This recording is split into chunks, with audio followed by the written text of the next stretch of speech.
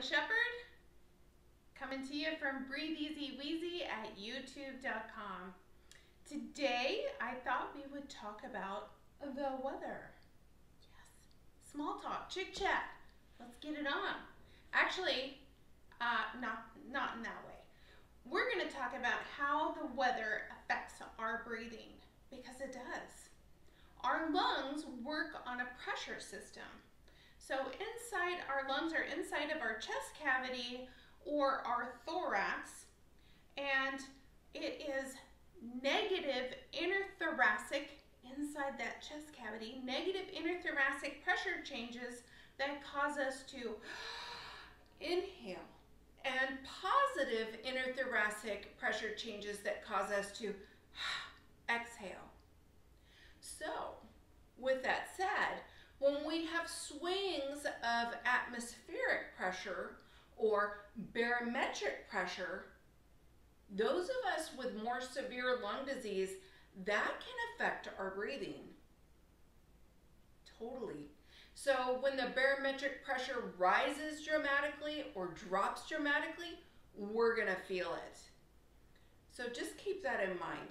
Now, we don't get to change the barometric pressure, right? We don't get control over that. We don't get control over the weather.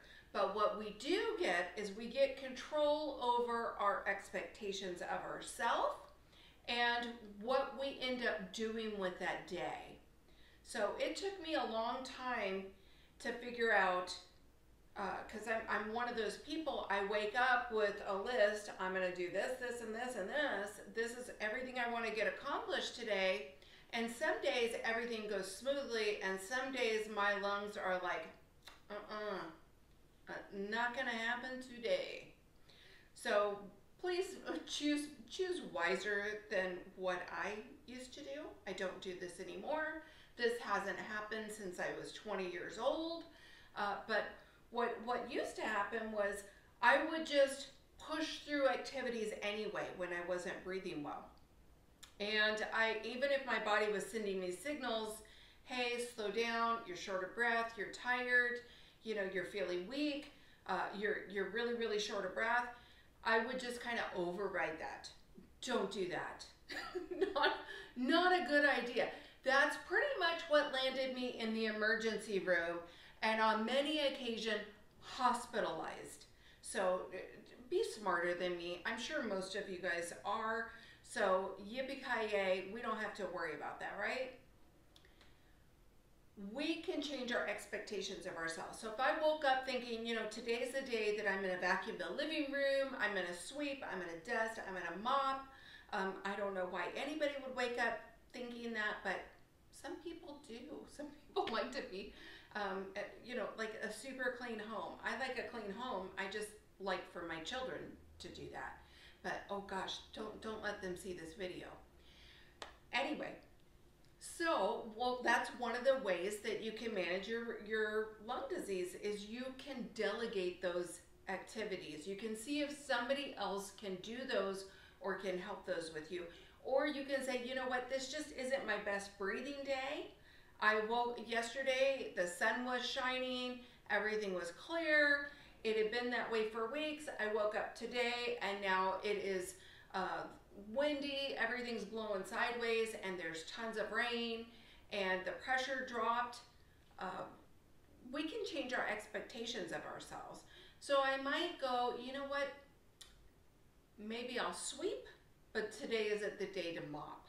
Maybe I'll check in and see how I feel tomorrow, and maybe I'll try to see if I can get some mopping done tomorrow. So just kind of modify your expectations. On the days I really don't breathe well, which thank goodness, knock on wood, that's a far, far, far away. Oh man, set off the dog. Those days I change, I only do what it is that is absolutely necessary. So for me, that's going to the bathroom. That is feeding myself. That is getting plenty of water. That is maybe taking a shower. Maybe.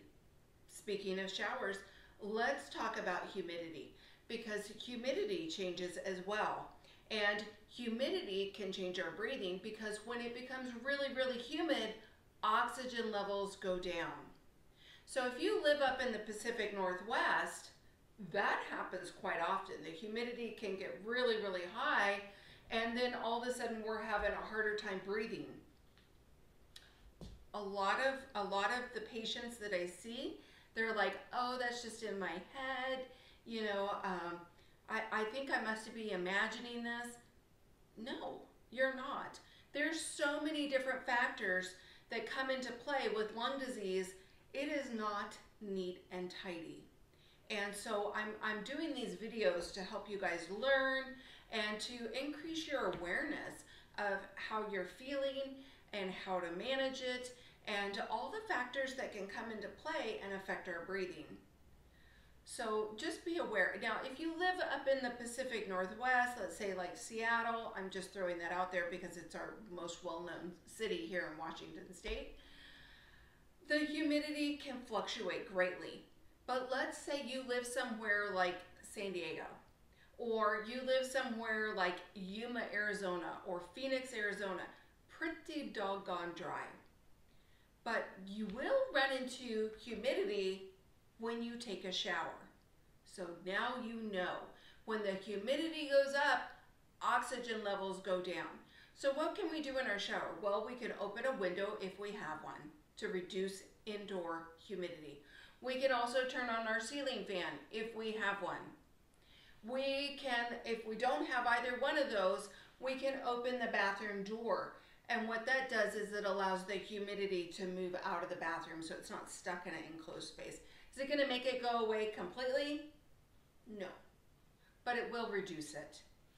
Now, one of the things I've noticed across the years of taking care of people with lung disease is a lot of people have supplemental oxygen. So they're wearing that nasal cannula, and a lot of people, I tell them, so do you get really short of breath when you're taking a shower? Oh yeah, oh that's the worst. And I'm like, okay, so you're wearing your oxygen while you're in the shower. And they're like, you can do that? Yes, you can do that. And you know, most of my clients, I would say they take it off. Don't take it off, leave it on because you're gonna need it. And you can just run that tubing up over your shower door or over the curtain rod, your shower curtain rod. I don't know if there's any other shower options. If there are, let me know. Anyway, I hope you have a wonderful day. And if you have any questions, comments, leave them down below. Please click the subscribe button. You can do that by clicking on the little bell. Do that now. That way, every time I drop a video, you know about it. You can also click like if you like my videos. Do it. It makes me feel good. It lets me know I'm moving in the right direction. And if you have any questions or comments, write them down below. If you leave a question, I will get back to you. So, Kelly Shepard, I'm coming to you from Breathe Easy Wheezy on YouTube, but I also have a website, breatheeasywheezy.com. You can also email me questions at breatheeasywheezy@gmail.com. And you can find me on Instagram at breatheeasywheezy with underscores, the lower line between the words on Instagram. And you can find me at Kelly Shepard or Breathe Easy Wheezy on Facebook. Okay? BREATHEEASYWHEEZY.